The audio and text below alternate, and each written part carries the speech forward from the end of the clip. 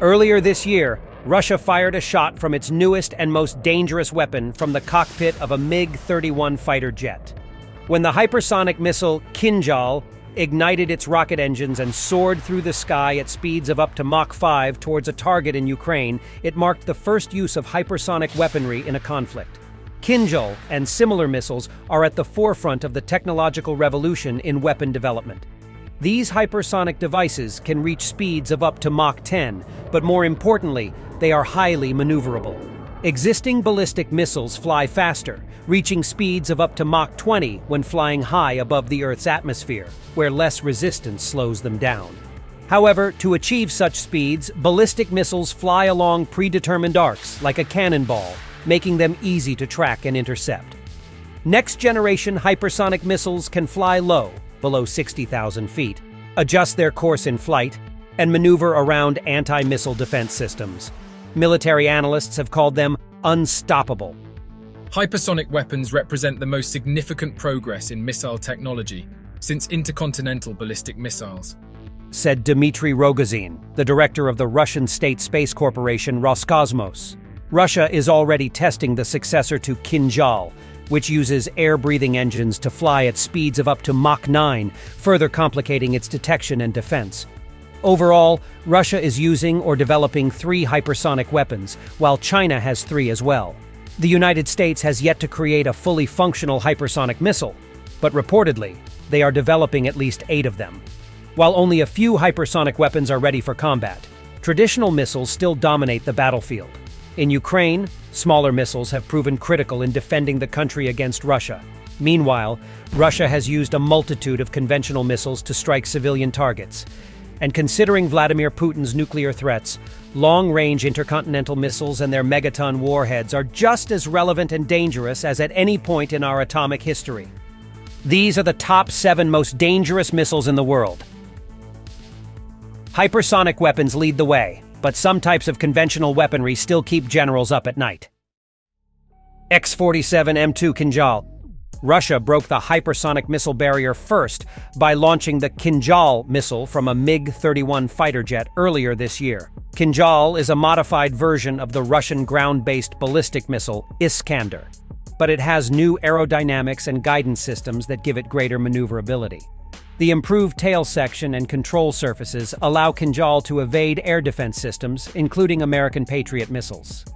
We had to create this weapon in response to the deployment of the U.S. Strategic Missile Defense System, which in the future would be capable of practically nullifying our entire nuclear potential, said Russian President Vladimir Putin in 2022, referring to his country's new hypersonic missiles.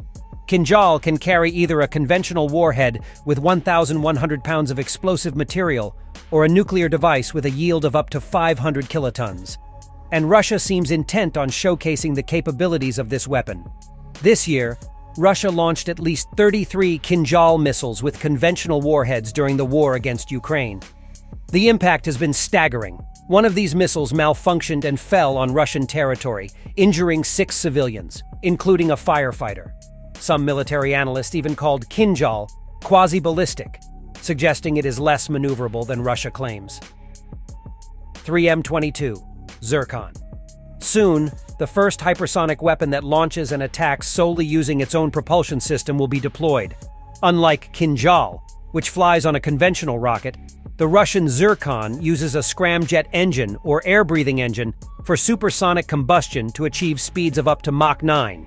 Unlike rockets, which are propelled by a combination of fuel and oxidizer, this air-breathing engine absorbs and compresses oxygen just like a jet engine. It is reported that the Zircon will carry nuclear or conventional warheads and has greater range and maneuverability than conventional Russian short-range missiles. Russia claims that this weapon can be launched from submarines and ships, and a ground-based version is also reportedly in development. In 2021, the commander-in-chief of the Russian Navy, Admiral Nikolai Yevmenov, stated that the weapon has problems that need to be resolved before it is ready for combat. Avantgarde Hypersonic Glide Vehicle. According to Deputy Secretary of the Security Council of Russia, Dmitry Medvedev, if Russia were to use nuclear weapons in a war against Ukraine, it would most likely be delivered by the country's newest hypersonic missile called Avantgarde.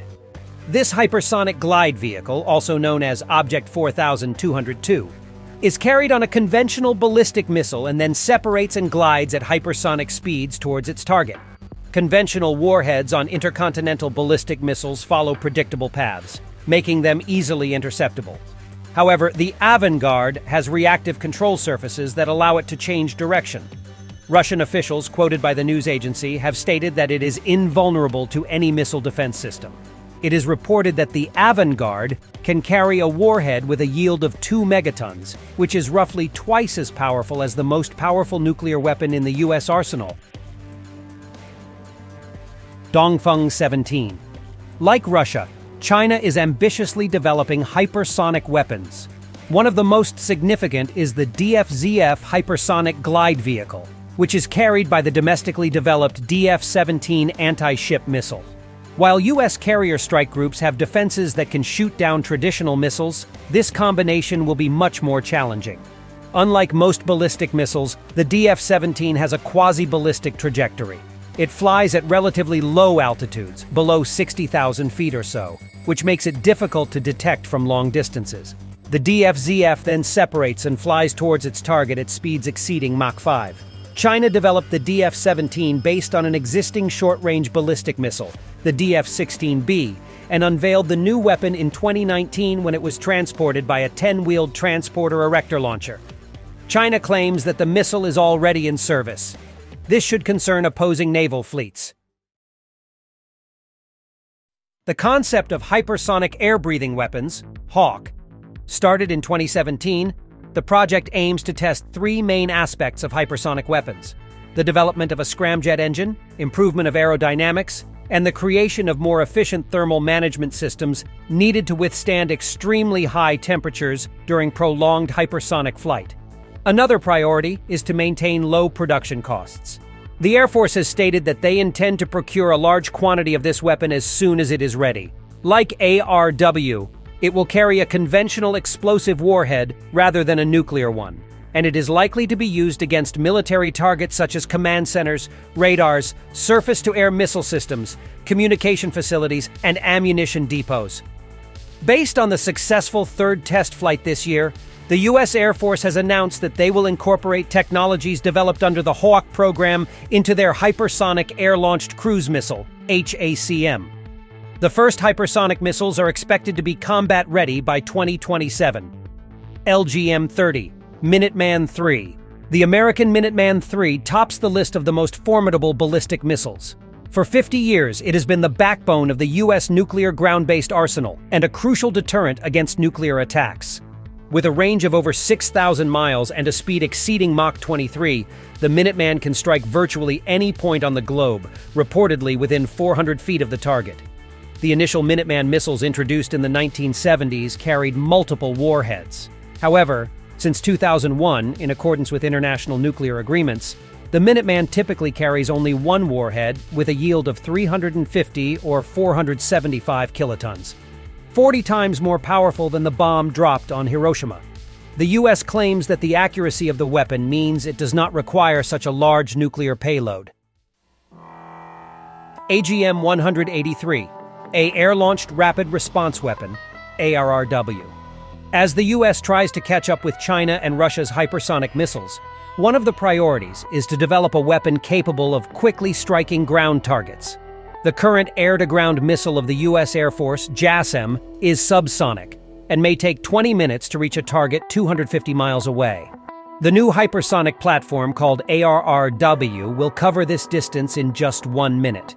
ARRW is still in the testing phase, launched from an aircraft, and uses a boost glide system. A conventional rocket accelerates it to Mach 5, then it separates and glides at high speed towards the target. In May and July of this year, the Air Force successfully conducted ARW tests with the B-52 bomber.